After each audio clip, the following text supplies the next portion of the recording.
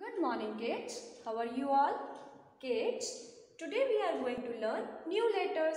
This is S and this is T. Kids, you know this is capital S and this is capital T. And today we are going to learn small s and small t. See kids, S sir, sun and T t-shirt.